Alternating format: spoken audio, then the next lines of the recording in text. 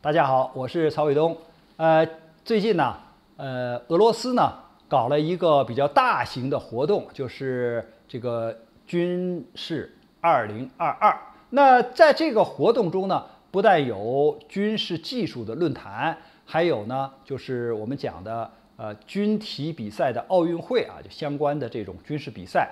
同时呢，它还进行了一个武器装备的这个展示。在这个武器装备的展示上呢，有2点比较突出。一个呢，就是它要展示俄罗斯的先进的武器装备；还有一点呢，就是它把从俄乌冲突这个战场上缴获的西方的一些武器装备也拿到这个展览上来给俄罗斯的民众参观。我们专门就它的武器装备展览来进行分析。就是他这次呢，通过这样的武器装备展览，说他呢进行了大量的订货，这个订货的数额达到了5000亿卢布，换算成人民币呢，大约是500多亿人民币啊，这个数额也是非常高的。在就是这个武器装备的订货中呢，其中我认为俄罗斯是占了大头，因为它可能要订购就是萨尔马特这样的战略核武器，因为它要用这样的陆基的核武器来取代它原来的，就比如说白杨 M 或者白杨这个系列的陆基武器，因为它的这种萨尔马特射程更远，多弹头，突防能力更强，所以呢，应该说对美国，特别是北约是一种就是警告或者是威慑。那么还有呢，就是它要实现自己的军队现代化。那像 S500这样的防空反导系统就要装备的更多一些，就是不但能够打击空中来袭的目标，还要能够对来袭的弹道导弹进行拦截。当然我们也看到，在高超音速这个武器里边呢，俄罗斯实际上是走在前面的。可能作为就是海基发射的锆10高超音速导弹和空基发射的匕首高超音速导弹，它都要进行订购。特别是在这次俄乌冲突中呢，它有3次使用了匕首高超音速导弹。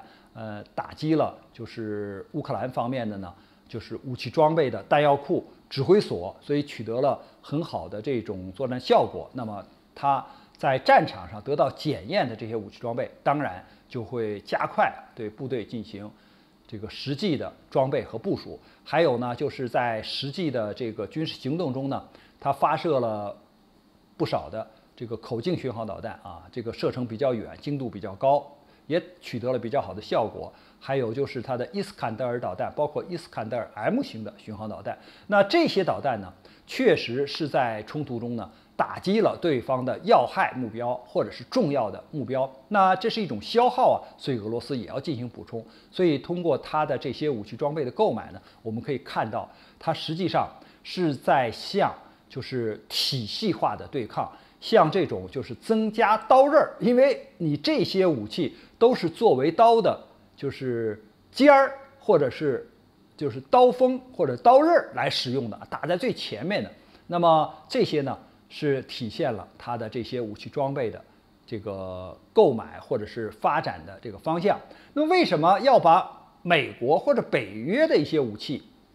在这个展览上展示呢？因为这是一举两得。第一，说明你北约向乌克兰提供的武器装备再先进我俄罗斯也能把它打败。因为不然的话，你怎么搬到就是俄罗斯的装备展览上来呢？说明你美国的 M777先进的榴弹炮并不先进，我可以把它打毁，我可以把它缴获。那么你美国给乌克兰提供的这种就是标枪反坦克导弹，我可以缴获过来作为借鉴，看你的长处短处，然后我今后怎么来预防。再有呢，像土耳其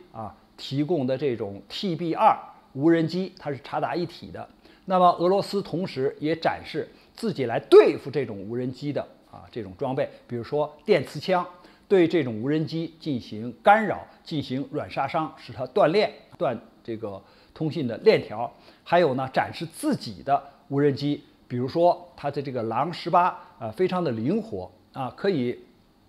把这个就是捕获无人机的网给撒出去，捕获对方的无人机。当然还有它就是对其他的无人机进行就是追踪，比如说用雷达、光电追踪，然后呢对它进行干扰、对它进行打击的这种武器装备。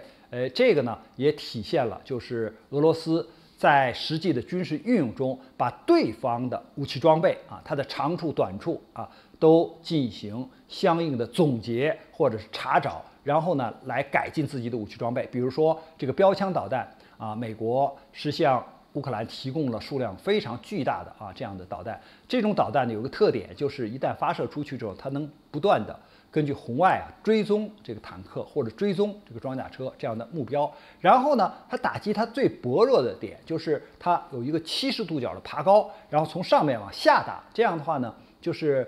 无论是坦克车的顶盖还是装甲车的顶部，它的装甲都比较薄，容易被打穿。那么当就是俄罗斯缴获了这样装备以后，它的这些军工的